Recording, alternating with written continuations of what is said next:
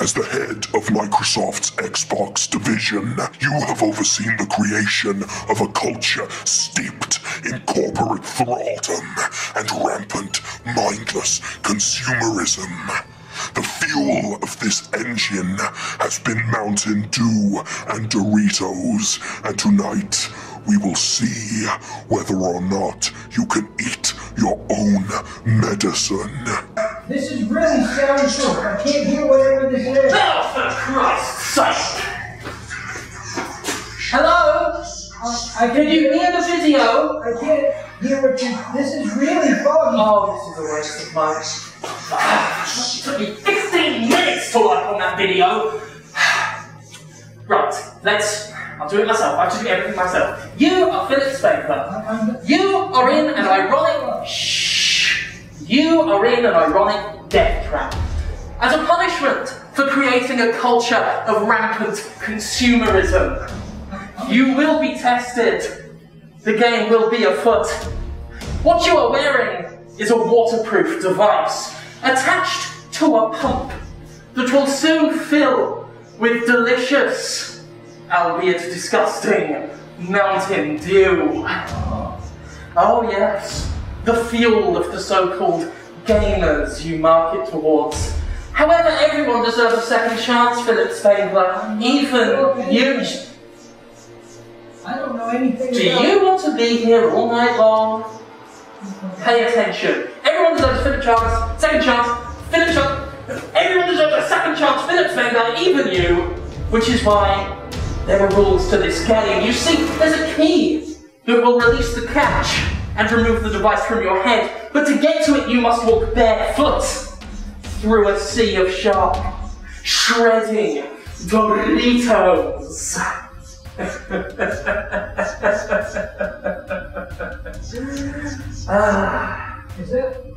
that a house?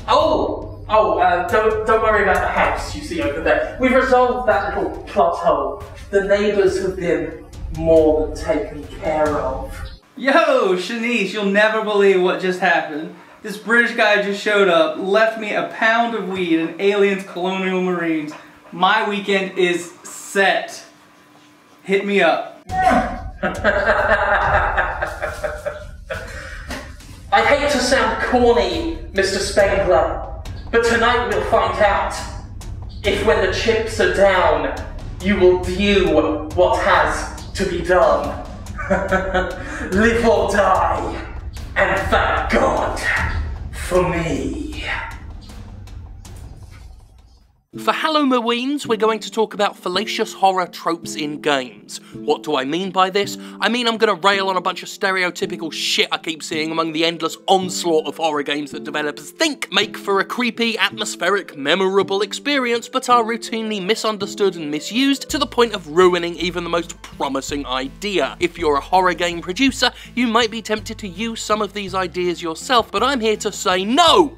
No, no, no! Stop right there and learn to avoid the golden sins of horror games. First of all, darkness does not automatically make shit scary. Now, darkness can be an element of fear, but there's a fine line between eerie shadows in which sinister entities can lurk and pitch blackness that makes it impossible to navigate and destroys tension by making gameplay mechanically frustrating. So don't make your games dark, just because you think that makes it scary. Silent Hill 2 is a dark damn game, but it wasn't so dark you couldn't fucking see anything. You were given a pretty damn adequate flashlight almost immediately, and even when it was off, you could at least make out where you were going. In that game, darkness was used as a tense trade-off. Harder to see, but harder for monsters to find you. It had a purpose. It was part of the game. It wasn't just a really fucking dark place for no reason, and when you needed light, you got adequate light. Which brings us to the next big sin: don't give us shitty fucking flashlights. I'm starting to wonder if developers of most recent horror games have ever actually used or seen a flashlight in real life. Contrary to what these games would have you believe, they don't create tiny pinholes of light that only illuminate a perfect circle 2 feet in front of your face.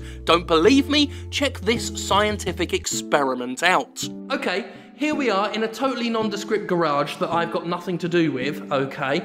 Pitch black, it's the middle of the night, no one can see a thing, but what's this? Oh look! Look, flashlight! Suddenly can see the whole fucking place. That's because this is what a flashlight does. Can see everything. Fucking up, flashlight off. Can't see a thing. Look, pitch black. Flashlight on. I can show you the world. Flashlights are not tiny little pinpricks of light. The only pricks going on are the people that think that flashlights can't do this.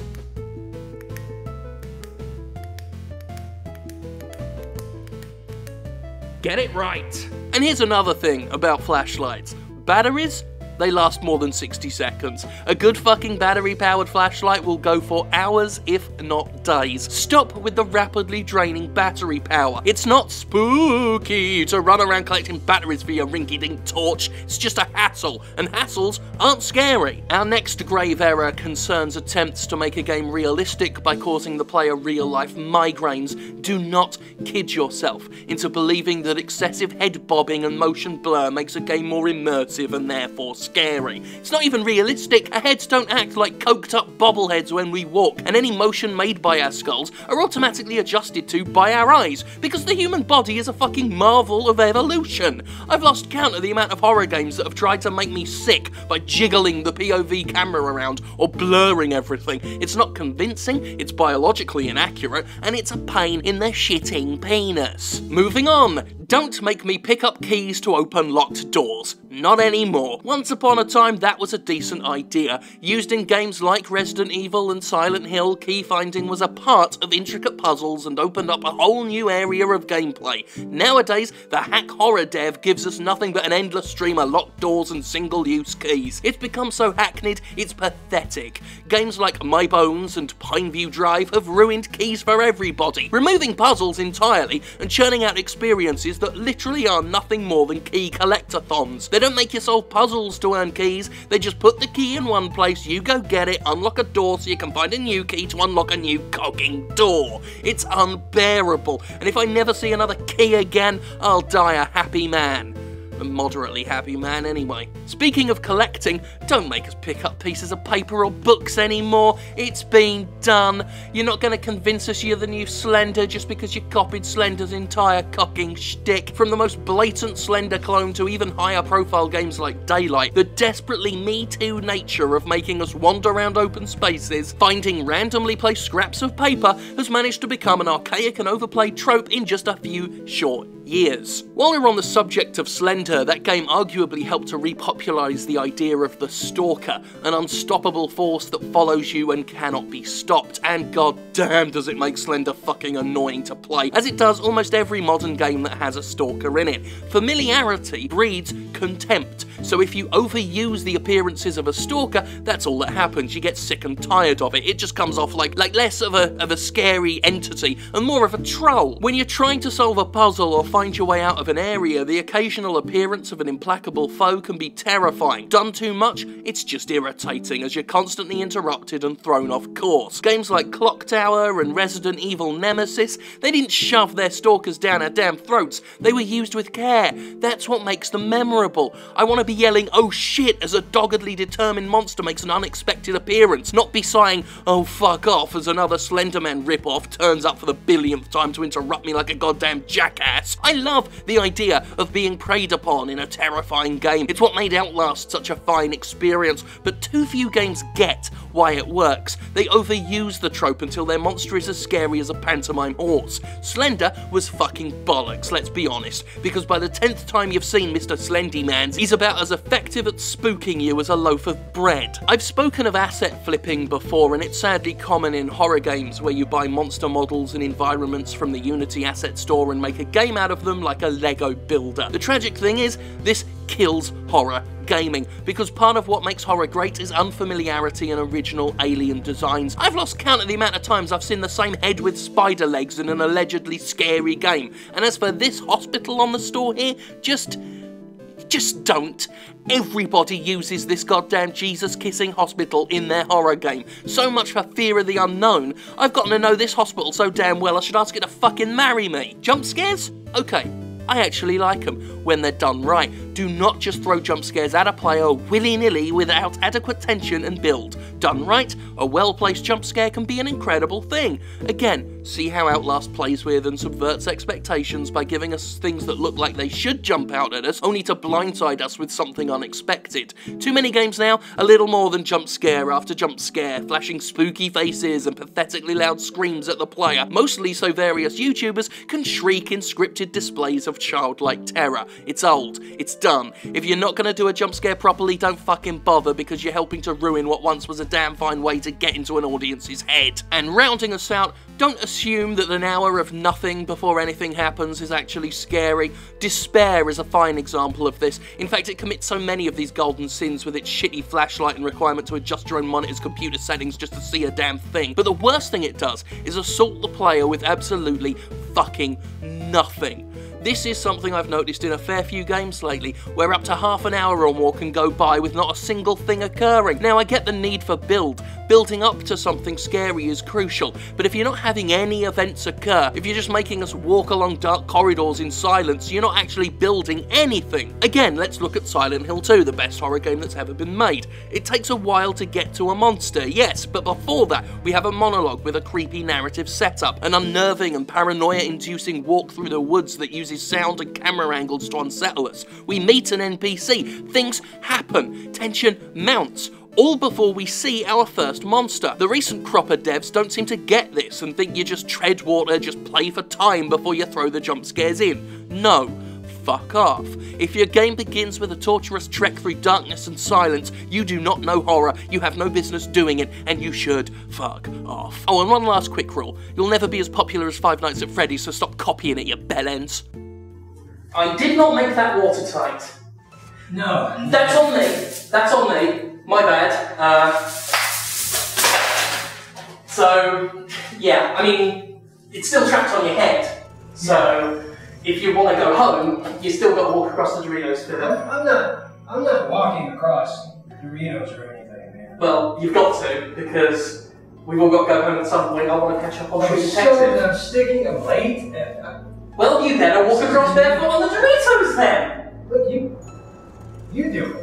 I'm not doing it. I'm Jimsaw. I don't walk through my own traps. I don't know what that means. Look. You're Philip Spangler. You've heard of the Jimsaw killer. I will pay you like $20 to do it. $20? Yeah. Yeah, alright, I can do this. $20. Oh god! Oh, they're so sharp! God, I gotta get off! I gotta get away! Give me back my shoes! You bastard! You think you've won? You've gotta go home covered in Mountain Dew!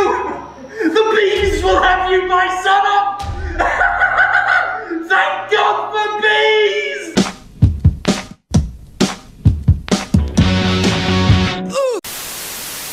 I mean, I just wanted something nice for Halloween. I knew it wasn't Philip Spangler. He just Hello, Jim. I want to play a game. Yes, it's me, the billionaire playboy Cliff Bleszinski, and I want to ask you a question. Did you think this was your game, that you were in control here? Do you think you're responsible for any of this? Ask yourself, genius, who could have arranged for all this? Who has the connections to get you that many Doritos at such short notice? Who else could have a Mountain Dew guy? Oh yes, this shall do nicely. Who owns the very garage you're standing in right now? That CB is a charming man. Apparently, anonymous black market dealers aren't so bad after all. It was me, Sterling. Cliff fucking Bleszinski's son. And boy, you lost this game before you even started playing. You played right into my hands, and now you've been fucked up to where you're stranded between a sea of jagged, cheesy corn and freedom. Maybe, next time, you'll think a little harder before you give one of my games an 8 out of 10. If you ever get out.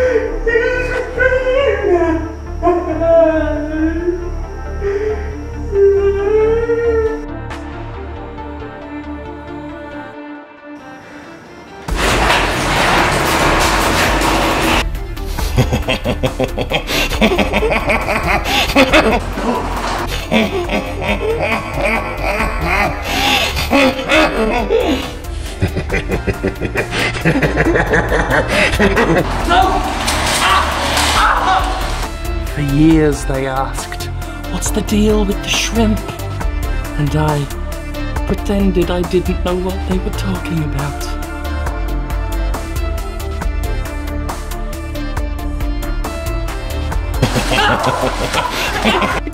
It was just low, random internet memes.